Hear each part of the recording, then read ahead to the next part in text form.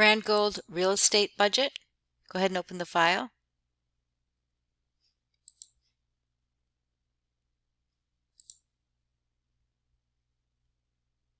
Enable the editing.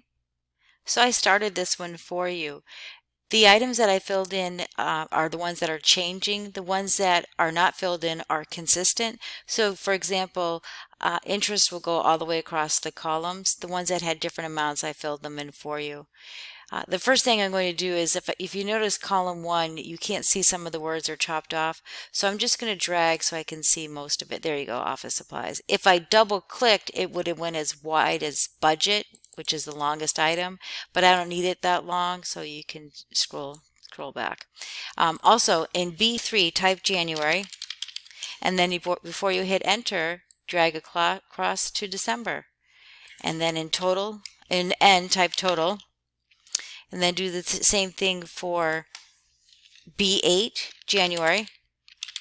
And again, fill handle. You don't need total here. Good. All right, so here we go. 100 should go all the way across. So drag it across. Do the same thing for the, we can actually do all three. For the rent, utilities, and advertising, and drag it across. And then you can do it for the 200, and then I'm going to try control and select those, and it won't let me. So I'll just do this one at a time, and then select the next two and drag across. Now wherever there is gaps, it's going to be 0, and you can still use your fill handle. Just stop, don't do it to July, 0, and drag it across.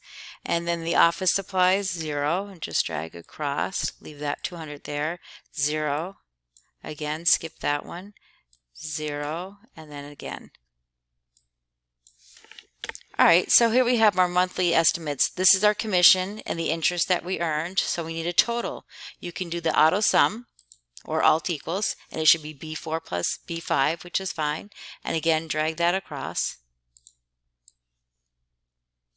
And then do the same thing for all of the expenses for each month, alt equals. B9 through B16, perfect, check, and drag that across. Now the net is to take the total commission and interest and then subtract all of the expenses. So we're going to put in B6 minus B17. So the formula is equals B6 minus B17. And that'll be our net. Good. Go ahead and drag that across. And then we can do alt equals, and it knows to add everything to the left. The whole year, January through February, BM through M4, check.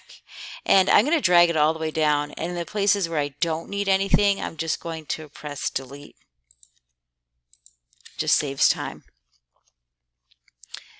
So for formatting, they like to have the $ not on the entire worksheet, not all dollar signs. What they want is on the first and total, first and total. So I selected my first one, and I'm going to use control and select row 6.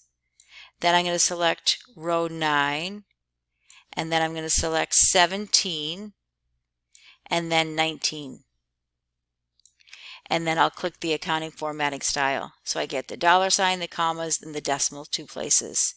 So the ones in between, because I still want the commas and the decimals, I just don't want the $, and then I'll hold control and select 10 through 16. And then when I choose the comma, watch what happens to the cells that have 0. They have a dash now. But now all the decimals, so I'm just going to undo so that you can see how uneven it is right now with no decimal and 2 decimal places. Once I click comma, it fixes everything. And it's not too busy with too many $. So the next thing I'm going to do, now I know it went as far as the letter N, so I'll select A1 through N1, merge and center. And again, you can pick anything you'd like for a font. And make it larger, change the color of the font if you'd like, the shading. And then if you want to do the same thing for monthly estimates, Merge and center probably doesn't have to be as large. You can change the, again, the font. It's up to you what you want to do. I usually like to do something with the column title, so I'm going to select row 3, hold Control, and select row 8.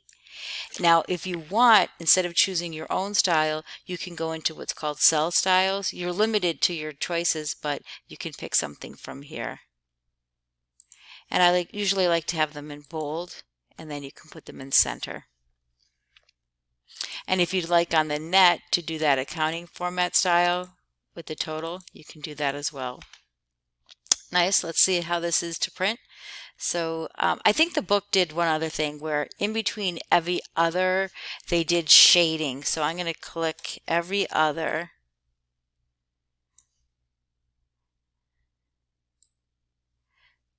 So, and I'm holding Control down and selecting every other. And I'm just going to have shading for every other.